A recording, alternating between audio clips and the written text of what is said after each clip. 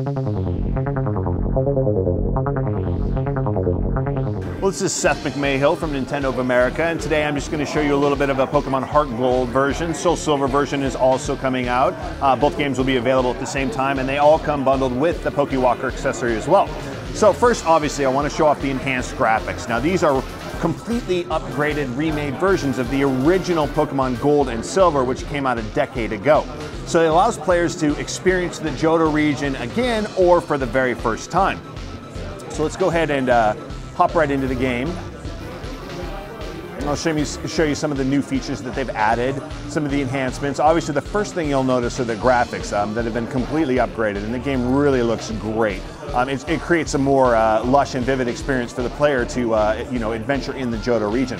On top of that, now you'll notice I've actually got a Pokemon following me around, and this is for the first time now you actually have the ability to have any one of your Pokemon follow you around. All you have to do is simply go in and switch the Pokemon to the top position in your party, and they'll follow you around in the game.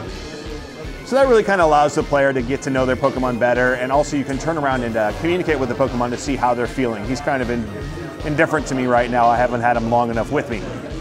Also, there's a lot of new touchscreen features that they've added into the game that makes playing it a lot easier. Now you actually have the ability to equip 2 key items at once so that you can ride your bike real easily, hop off of it, then use your dowsing machine to look for items and things of that nature. On top of that, we've got the Poke Gear, which is an accessory that comes within the game and allows you can check the map and see where you're at. You can also zoom in and leave little markers on different towns to remind you that there's certain things in that town that you need to get. On top of that, you've got the radio, which actually you can change to different stations, and certain Pokemon you'll only encounter if you're listening to a certain radio station. And then also you have your in-game cell phone that allows you to call the professor, call different trainers that you've run into, and even call your mother. And if you don't call your mother, she will call you, which is actually kind of amusing when she does. So let's go in and show you one of the cool things about the new touchscreen features is, with 490 Pokemon characters out there in the core series now on the DS, there are a lot of, organizing and everything like that you're going to have to do. And also everything that you've seen in Diamond, Pearl, Platinum in terms of Wi-Fi connectivity, training, the GTS, all that stuff, that is also in this game as well. So real quick now, also let me show you the Pokewalker accessory. So what this is it's a very special type of pedometer.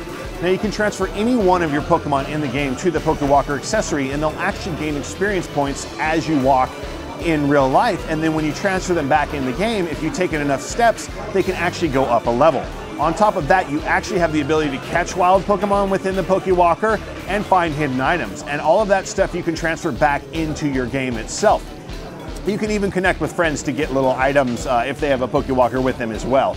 This will also increase the friendship of your Pokemon, which will, with certain Pokemon, they'll only evolve based on friendship, and this will allow you to get friendlier with them and just take your favorite Pokemon on the road with you.